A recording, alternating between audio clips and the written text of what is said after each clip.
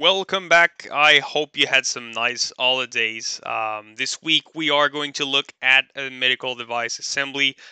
We had fun last time with how to cook gingerbread cookies, but we got to get back to the serious stuff now. Medical devices, very important that we get the right traceability on the operations that are done on the shop floor.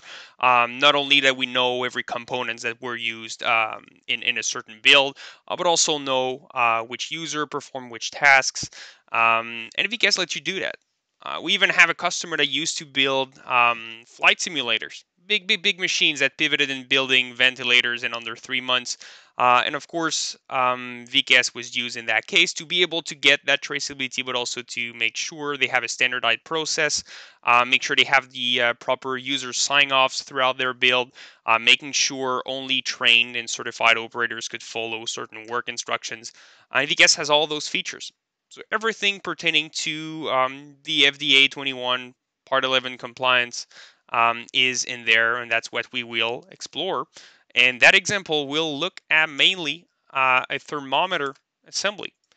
And let me tell you, traceability is important again in medical device assemblies. If you get something in your body, you probably want to know where it comes from.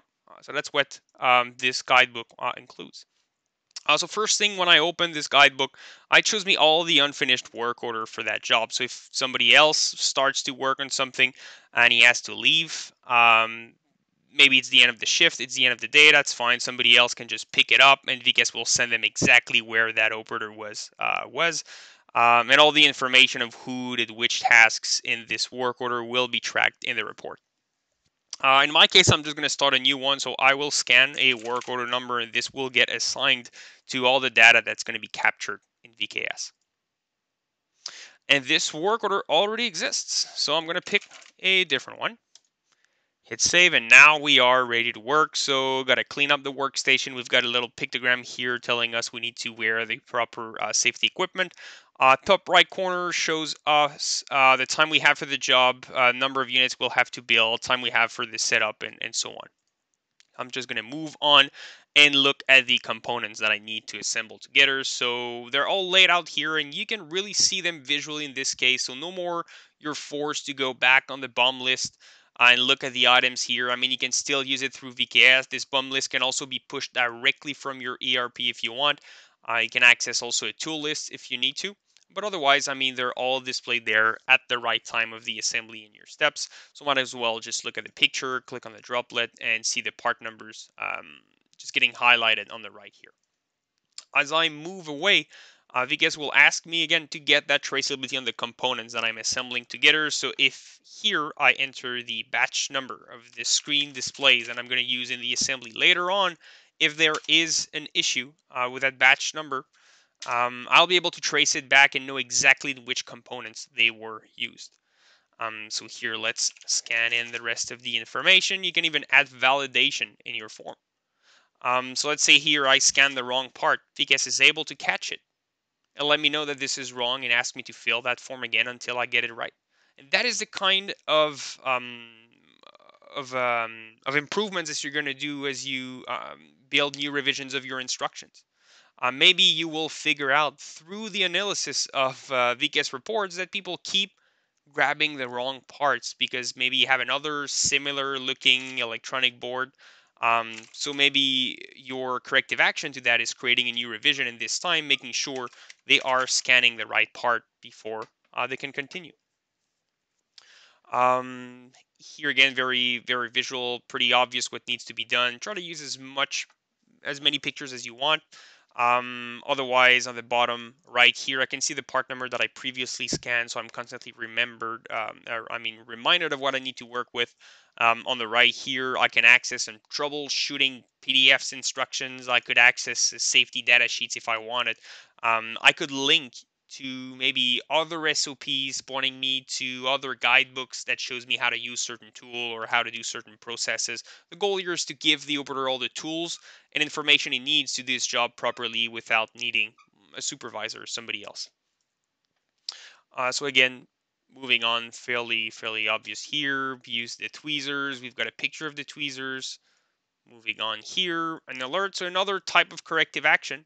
If you keep getting the same mistakes, maybe one of your corrective action, one of your improvement is again to create a new revision and this time add an alert to open on step 5 to make sure the operator stops and reads that critical information before it continues its build. If I do have an issue with the component, I need to reject it. There's a defect.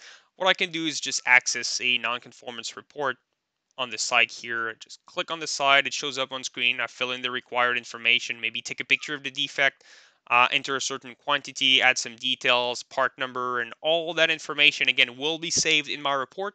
But I can even set it up so it will be sent as well via email to my quality department. They're made aware there's an issue. They can come on the shop floor at my station. They will know what guidebook I'm using, what product, who I am, when I started. So they get context. They know where to go to solve the problem. Here I'm using operation droplets to really convey the sequence of assembly I need to do. Also useful to show like maybe which buttons to push on a computer screen or on a panel, or which knobs and screws to insert maybe, or to twist, something like that. Simple quality confirmation. So very, very simple form, just a checkbox. But now I have proven in my report that the user really ticked that box. Because in your report, you get a copy of all the forms.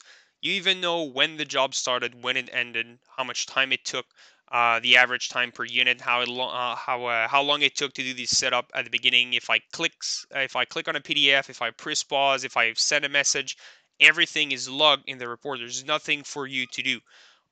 All the operator does is just follow his step-by-step procedure, copies the pictures he sees, answer the questions, and everything gets done automatically otherwise.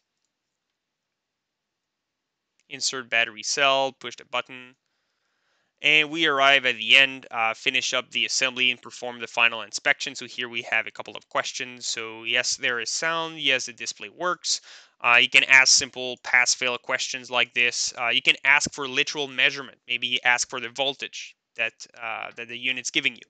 And as you enter your number in there, VKS would be able to catch if it's out of range and again, automate certain actions. So as an operator, again, all you do is copy the pictures, answer the questions, but you wouldn't need to be trained on what happens if there's a fail or what number is out of range. You just answer the question and VKS will automatically do what needs to be done, or at least tell you what to do.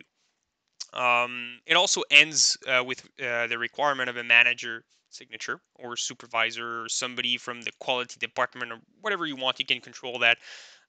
So here somebody has to come over, scan their badge, enter their code, enter their signature.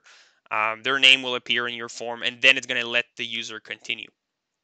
And since I picked a fail here, I actually added validation on this form, I think. So if I hit save, there you go. I've got a custom message opening up on screen. Please dispose the unit in the red bin. Fill the following NCR form. And then it's asking me to fill that information. So I didn't even have to click on it. I know what to do with my unit. Put it in the red bin. Fill that in. Maybe take a picture, add some comments. I can make some of those fields required if I want. This gets saved. This gets logged. Qualities know about it. And I can start working on unit number 2. And that's about it for again that medical device assembly here. VKS contains all the features you need to respect that FDA 21 Part 11 compliance, 21 CFR. Um, if you need help with adapting your instructions with those requirements, just let us know. Contact your customer success representative. It's going to be a pleasure for us to help you get that running. So until then, have a nice day, have a nice night, whatever it is.